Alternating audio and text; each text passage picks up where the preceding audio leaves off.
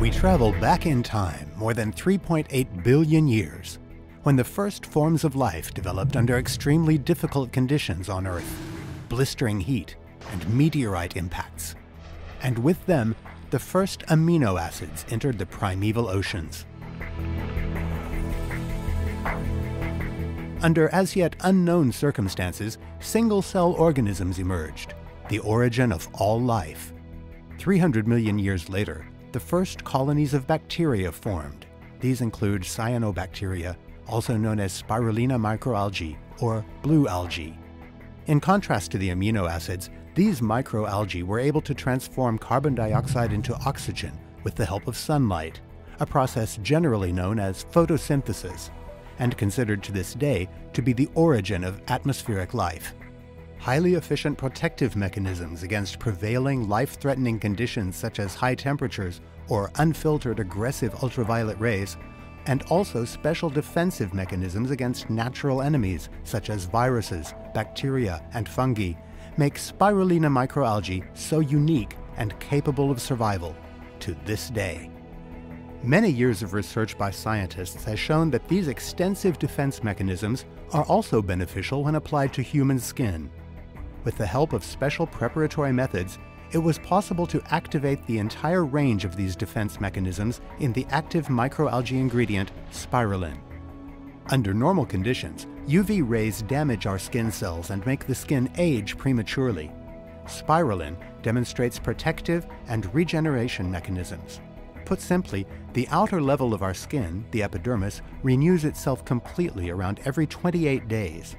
In the process, new skin cells are formed from the base membrane, and at the same time, old skin cells are repelled as skin flakes. Collagen fibers, which are produced by specialized skin cells, the so-called fibroblasts, form the base of the skin, giving it form and structure. When exposed to strong UV rays, these collagen-forming fibroblasts lose almost 50% of their activity, which results in a more rapid aging of the skin. Experimental studies show that the cell protection provided by spirulin with the same amount of UV radiation allows this loss in activity to be largely avoided, or that already damaged fibroblasts can regain about 50% of the lost activity. Just as interesting are the natural antimicrobial protective mechanisms of the Spirulina microalgae. In stress situations, they protect against damaging fungi with their own enzymes by splitting and thus destroying the chitin structures of the fungi. When transferred to the human body, the extracted enzymes in spirulin can protect our skin and nails to a highly efficient degree against fungal damage, without damaging our skin cells in the process. Even problematic wound bacteria such as Staphylococcus aureus and even antibiotic-resistant strains, also known as MRSA germs, can be repelled by spirulin. And microalgae can even protect against viruses. Viruses are known to be unable to reproduce themselves. Instead, the host cells they penetrate are reprogrammed to carry out this task.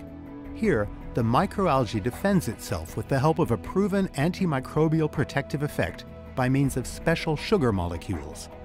Due to their surface structure, these polysaccharides occupy the receptors used by viruses to penetrate healthy skin, such as herpes simplex viruses that cause lip herpes, or wart-forming human papilloma viruses. The result? It works. Naturally.